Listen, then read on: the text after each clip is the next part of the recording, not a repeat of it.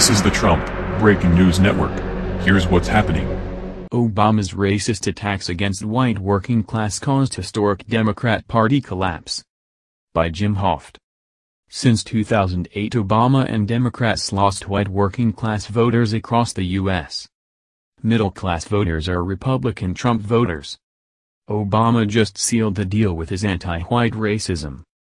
The map below shows how Obama lost working-class white voters in every state since taking office except for Vermont and Massachusetts.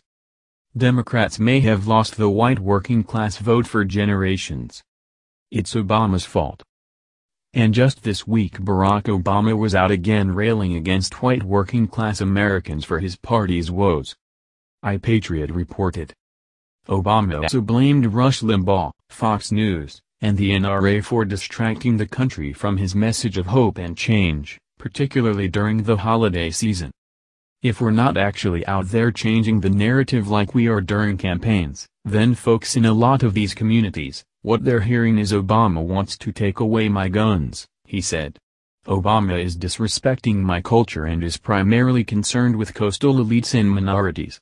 Ah, yes, the problem was you couldn't mindlessly brainwash the country, Barack, not that your message was fundamentally anti-American. Obama defended the robbers and hosted Black Lives Matter in the White House. The Black Lives Matter led to several police deaths, lootings and burned businesses. Law-abiding white and black Americans have had enough.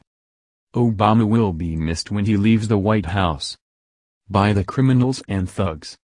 For the rest of America, January 20th cannot get here soon enough. This has been the Trump Breaking News Network. Please subscribe and share to stay up to date on the latest news about our president. Be informed.